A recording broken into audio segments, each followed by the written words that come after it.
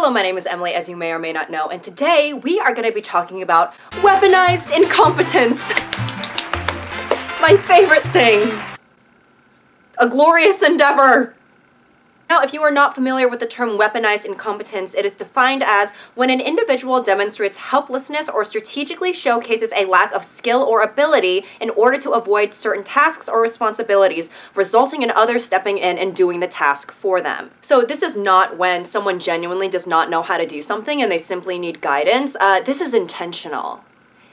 It's dumbassery with a purpose. The term can be used in different contexts, but people mainly associate it with relationships, especially long-term relationships where there's more tasks and responsibilities present. Anyone can demonstrate weaponized incompetence, but there has been a significant amount of women who have observed this behavior in their husbands, and it's more likely to be seen in men. Obviously, there are very caring and capable husbands out there, but for these specific type of husbands, you know, really the cream of the crop, right? They seem not able to perform housework or childcare tasks adequately, or they just don't do the tasks at all unless they are explicitly told to do so, even though it should also be their responsibility to begin with. And this is why some women feel like not only are they raising their kids, but they're also raising their husband. And, you know, some men, they feel attracted towards women who are maternal towards them. Honestly, you know, mommy sorry, Freud, you win this round. You know, you ask the wife, oh, how many months is your oldest? And then they say, 540 months. You know, they're so rambunctious at that age, still trying to breastfeed. What? I just want to show you guys a few examples of weaponized incompetence so you can get a better idea of it. My ex-husband told me on Friday that he couldn't pick our sons up from school because he doesn't know which school they go to. I've shared this before, but I was briefly married in my early 20s to a man who kept insisting he didn't know how to do the laundry. We lived in an apartment and had to use the laundromat, and I figured we could just trade off laundry days. He insisted he didn't know when to use bleach. I said, only when you have an all-white clothes load. Otherwise, just don't worry about it. Asshole would constantly come back with bleach-stained clothes. Not only that, but mysteriously only my clothes would have the bleach stains on them, always with the apology of, it's confusing. I was post-surgery and starving and asked him to make me an instant porridge. It was a chocolate powder and needed some boiling water mixed in. He brought me the powder in a bowl, no water added in, insisting it's being served correctly. This man had a PhD in a natural science field. He'd used that as an argument to why what he's serving me is correct, while he was giving me literal powder without water. My ex kept leaving his dirty boxers on chairs. When I confronted him about it, he said, I don't know where the dirty clothes box is. He'd been in my house for 2 fucking years. So a couple years ago, a post went viral on Chinese social media. A new dad is asking for help. And his question is, we just have a newborn baby, and suddenly my wife starting to ask me to do a lot of things, like helping her with dishes, helping her with chore, and helping him with the baby. So the dad's question is, what can I do so my wife will not ask me for help? And hundreds of dads provide their advice to this dad. The answer with the second most like said, just play dumb. Every time when your wife asks you to do anything, just play dumb and make things messy. Like you have a low IQ. So top like answer said, okay, that is so immature. Let me tell you how I handle it. So every time when my wife asks me to do something, I will immediately do it. And sometimes I will even voluntarily to help her with certain things, like cleaning the dishes or helping with the baby, change baby's diaper or feeding the baby. But I will intentionally to mess things up. When I voluntarily to do the dishes, I will break a glass or two. So every time I will mess things up on purposely, but every time I will voluntarily to help with my wife. So she will feel grateful that I'm willing to help. And she will understand that I want to help. I just cannot help her because I cannot do it as good as she did. Historically, cooking, cleaning, taking care of the kids, taking care of the house, that was considered the woman's job. And then the man was supposed to be, you know, working in the office or working in the factory or, you know, dying in war, right? There was a very distinct labor distribution. People thought that a woman's place was only in the home, but then we were able to get jobs, and then we were able to vote, and then we were able to have other dreams and aspirations, and then some of the men were like, oh, fuck. And now we are in a day and age where the working woman is commonplace and gender roles are fading, you know, more and more every day. So the previous labor distinction should not be commonplace anymore. And everything I'm saying is literally in no way revolutionary whatsoever. This should really just be common sense, but apparently it is not. But I want to say, there is nothing wrong with being a housewife. Some women, they do embrace the more traditional dynamic of, they stay home and they take care of the kids and take care of the home while their husband is the breadwinner, right? And if you are happy and comfortable in that dynamic and you feel like what you're meant to be doing is, to be a mother and to keep a home, then that's wonderful. You should take pride in that work because it is work that should be respected, right? It is such important labor and there's not even any pay. But even if the husband is working a full-time job and the wife stays at home to take care of the kids, I mean, you can't clock out of being a parent. Okay, it's a 24/7 endeavor, so I really do think that both parties need to be participating still. With a full-time job, you still get time off. You don't get time off from being a mother or father. No, Susie, I can't tuck you in right now. I'm off the clock. Also, a lot of women are in the workforce and they are taking care of all of the housework and the child care. Because some men still see that solely as the woman's role, no matter what other responsibilities she has beyond that. Or maybe they're not even consciously thinking about gender roles and they're just fucking lazy. Yeah, sure, whatever, I'm a feminist, but I'm not doing those dishes. In a relationship, especially when there's children involved, ideally things are supposed to be 50-50. And if you are purposefully avoiding responsibility and overworking your partner, I mean, that is just nasty work. Honey. Oh, hey, sweetie, how was work? It was fine. I only cried 5 times today instead of 7. Why is there wet laundry in the oven? Well, you told me to dry it. Yes. By putting it in the dryer. Well, I mean, the oven's hot, the dryer's hot, Isn't it all just the same shit? No. No. Okay. So does that mean I should take the pot roast out of the dryer?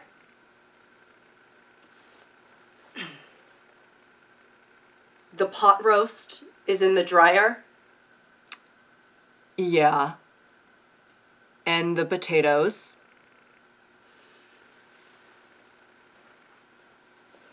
You put the pot roast and the potatoes in the dryer? All right. Stop freaking out, lady. Okay, don't worry. I put dryer sheets in there too. I'm not freaking out! I'm calm. Let me just ask you this, honey. Why the fuck would you do that? Well, the last time you taught me to use the dryer, you told me to never forget the dryer sheets. God, I can't win with you. Jesus Christ. Sure, right. So, you remember that part, but you don't remember the part about only using the dryer for clothing. You never told me that I couldn't put food in there. Okay? You should have been more specific. Or put a sign up. I should not have to do that, okay? Do I have to tell you to use toilet paper when you wipe your ass? Sometimes a reminder would be nice. Jesus Christ, okay. I apologize for yelling. Just tell me this. The breast milk that I pumped this morning, did you put it into the fridge? Because I texted you asking you to put it into the fridge because I forgot to do it before I left for work this morning. Were you able to do that? Yes. Yeah, I put some breast milk in the fridge. Okay. Yours smelled weird though, so I made my own. What? Well... What the fuck?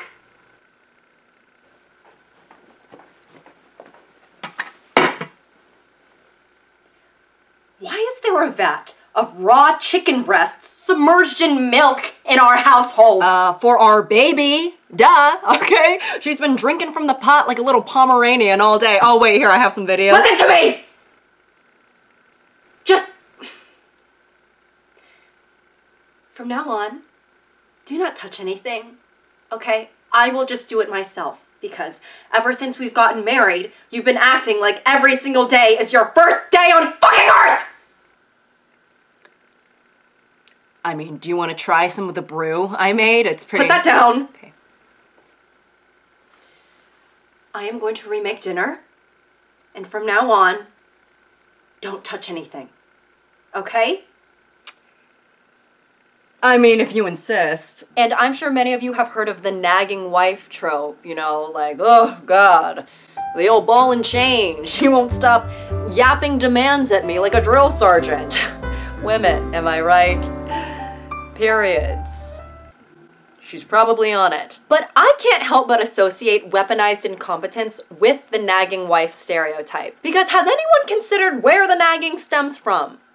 Because typically, if someone is asking you to do something more than once, it's because you haven't done it or you haven't done it properly. Like, oh, my bitch wife keeps nagging me to take out the trash. She's asked me like 10 times already.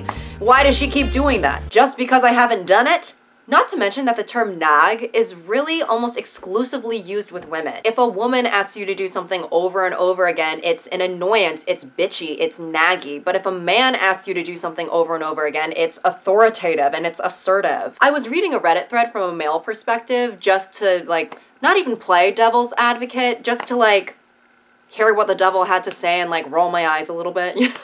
But you know, a lot of it was sexist. No surprise there, right? But there were certain aspects that I could find a little bit more understandable and more of like communication issues, right? So maybe a difference of opinion on what the right way to do something is. Like if I fold the laundry in a certain way, but you don't really like it to be done that way, or the matter of like timing, right? Like I will get to this certain task, I just want to be able to do it within my own reasonable amount of time, because maybe I have to do something else first. So in cases where it is genuinely a matter of timing and opinion rather than just pure laziness, I do think that communication can solve some of those issues, and you know, it doesn't have to turn into something insidious that, you know, kills your relationship slowly from the inside out and leaves it frothing at the mouth and quivering on the whole cold hard ground. However, with weaponized incompetence, not only is it a method to avoid the nagging that may have been taking place, but the tasks as a whole, and to devoid yourself of any of those responsibilities. You know, there is no sense of,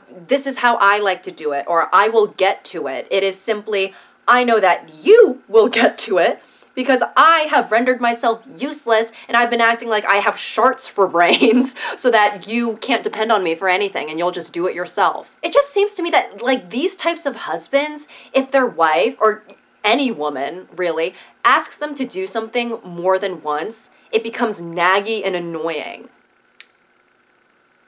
Both of you, be quiet, do not make a sound. Oh my god! Oh shit! I just said be quiet! What the fuck? I don't want to hurt you, okay, but I do have a weapon in case I have to. Honey, put your hands up. He has a weapon. Honey, put your hands up. Oh my god. Will you quit it with the nagging, woman? Good god. I'm just saying. Put your hands up. Yes, sir. Now I know you have a safe. Where is it? You have to go upstairs and then into the bedroom at the end of the hallway, and then the safe is in the walk-in closet. The key is hidden in the brown cowboy boots.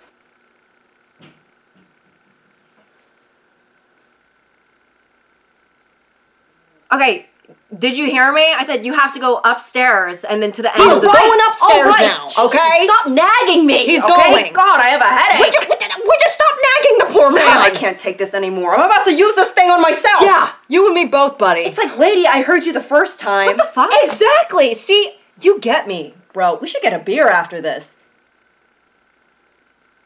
What the hell? Another instance that can be related to weaponized incompetence is wives making little prize boards for their husbands. So whenever they complete a task like around the house or that has to do with the kids, they give them like a little sticker or like a blowjob. To be clear, this isn't something that runs rampant throughout married couples, okay? I don't think most married couples are not this far gone. But for this type of relationship, I mean, it literally takes bribery to get your husband to participate in household duties or taking care of your children. I'm sorry, but babes, if you have to dangle a can of beer in front of your husband so that he'll change a diaper, I'm fearful for you, girl. I'm shaking in my Prada boots for you, girl. I'm just kidding. I'm shaking in my New Balances. And listen, I'm not trapped in a marriage with a lazy man, and I never will be, so I'm not in the shoes of these women who are probably doing this sort of thing as a last resort. But assuming these couples actually do this, and unfortunately I'm fearful that some of them are, If the workload is truly not balanced, and the only way that you are going to be able to get your husband to pull his weight is literally through bribery and giving him things, in the grand scheme of things, is that really going to be helpful to like enable that sort of behavior? Like, this is a fully grown man. Okay, not a toddler or a fucking lab rat. You're just gonna be creating a dynamic where the completion of shared responsibilities is only gonna result in one person getting compensated, right? And this is supposed to be a partnership. And with women, we don't get the privilege of positive reinforcement when it comes to childcare and housework. It's just expected of us. Even if men are not getting physical rewards for participating in their children's life and doing things around the house, society rewards them with praise, right? You hear about a man who was very involved with his children's life and very active in doing chores, and you think, wow, what a great dad, right? You know, you see a man pick up his daughter from soccer practice and everyone is like, oh my gosh, what an amazing father. And it's like, you know, he's just picking up Tanya from soccer, okay? He didn't solve global warming. I feel like society does not praise mothers to that degree, right? Because mothers are just automatically supposed to be involved. A deadbeat dad is just another sheep in the herd, but a deadbeat mother, you are just pure evil. And you know, I'm not trying to say like, oh, all of us women need to band together and all neglect our children together. May our prosperity suffer. You know, that is not what I'm trying to say. I think that both parties should be equally involved, right? And no one should be necessarily more praised than the other. It's less likely that women would even weaponize their incompetence to get out of, you know, family responsibilities. But if they were, no one would be giving them prizes and trying to reward them for doing the bare minimum in the way that they do for men. No one's giving a mom a prize for taking care of her kids. Sorry, I know that I'm a bit early, but I just wanted to make sure I beat the rush hour traffic. Oh, no, trust me, you're fine, okay? I mean, parents are usually so busy, they don't even come to these parent-teacher conference things anyway. Right. Well, you know, the kids are fed, they're with the babysitter now, so we're all set. You fed your children? Yes, of course.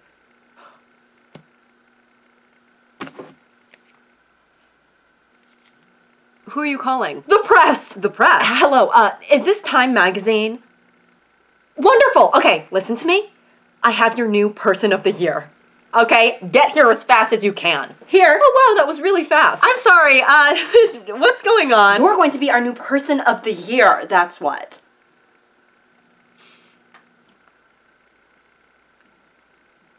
Why? Because you feed your kids and you clothe them and you don't let them crawl around on broken glass or chew on roadkill. Yeah, and you help them with their homework and take them to soccer practice and you make sure that the house doesn't get biohazardous and that there's not sewage laying around and, you know, you've never put razor blades into their candy. You deserve a reward. Exactly. Aren't those, like, basic things that all parents should maybe do?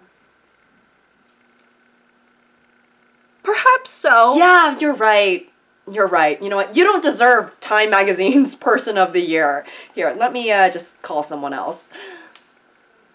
Hi, Jim! Jim, how you doing? I have a candidate here for a Nobel Peace Prize. So it's been made clear that weaponized incompetence is something that we mainly see in men, but I know that some people may be thinking, probably men, are thinking, you know, women are not exempt from this. With weaponized incompetence, yes, even though it's not as documented with women, I'm sure it still happens. I know it still happens. Listen, the whole feminism thing, rock on. Go, girly pops, I'm right there with you, okay?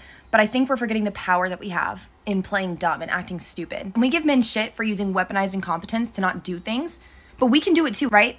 I got a flat tire one time. I know how to change a tire. I have the kit in the back. I know how to do all of that. But I don't want to. I shouldn't have to, right? So instead I get out. I pretend I'm on the phone with my dad. I'm like, Dad, what's a tire?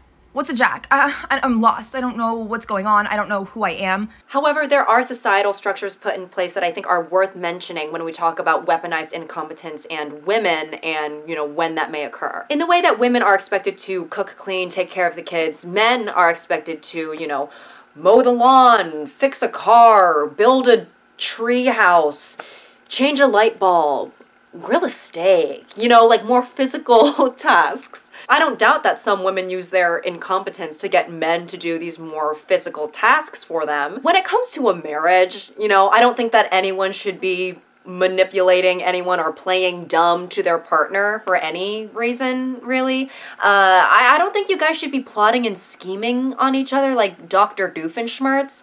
I think you guys should probably like kiss and hug and hold hands a little bit. Outside of marriage and in the grand scheme of things, I do think that it's important to mention that whether a woman is a victim of weaponized incompetence or is the perpetrator of it, at the end of the day, it really seems to all boil down to society's expectations of women in a patriarchal society. From what we've seen, you know, when a man strategizes his stupidity, it is to put a woman in a position of servitude, which has been ingrained into society. When a woman strategizes her stupidity, it is to take advantage of the idea that she is not as smart or capable as a man, which is also ingrained into society. An example of women using weaponized incompetence is in the Barbie movie. In the end of the film, all the Barbies strategize together to play dumb and stroke the men's egos and manipulate them into getting what they wanted, right? And it worked because men, they like to feel powerful and they like to feel smart, and a lot of them are ready to believe that women are dumb. And I do understand how playing dumb isn't really helping our cause, because at the end of the day, you're still just maintaining the idea that we're dumb.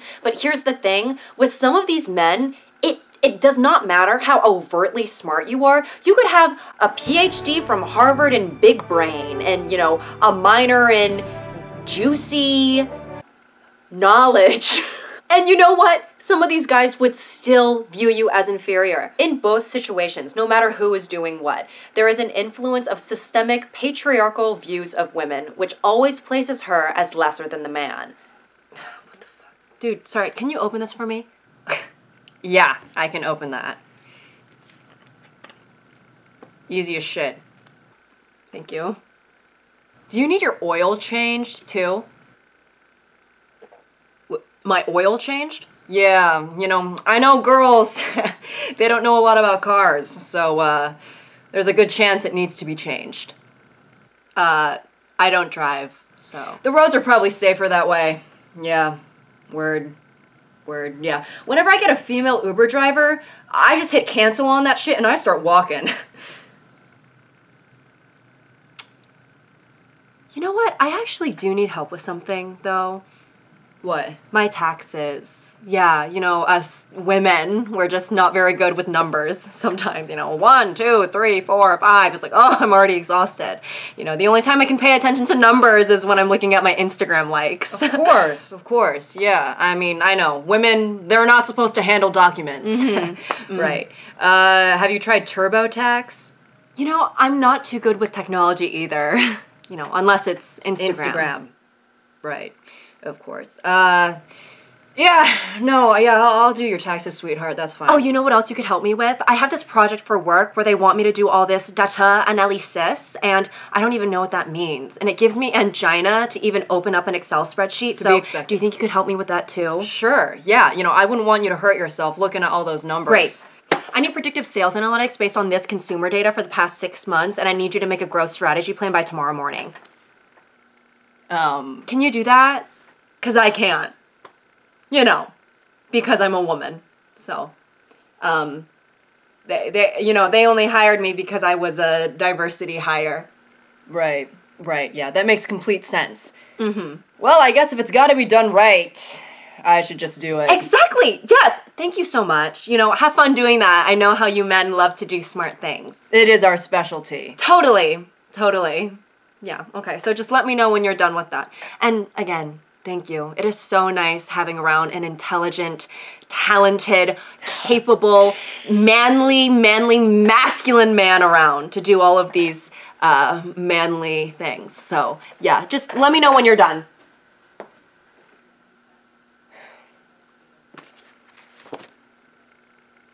What the fuck does this mean? Overall, if you're married, don't manipulate your partner into overworking. Okay, I didn't think that I needed to say that, but apparently some people need to hear it. I know I'm probably gonna get hate comments from sexist men. You know, any video of mine that has even feminist undertones, I always get, you know, hate comments from sexist men. But I don't really care because that's not my target audience. I do want to emphasize that there are good caring, nurturing men out there. And, you know, these negligent husbands are not the only type of husbands that are out there. And I know that it's hard seeing things online, especially on Twitter, Jesus Christ, you know, of just all the awful things that, you know, some men can say, and you know, it puts a disgusting taste in your mouth and this or that. But I think it's really important to remember that not all men are like that, and that behavior is not inherent to the male species.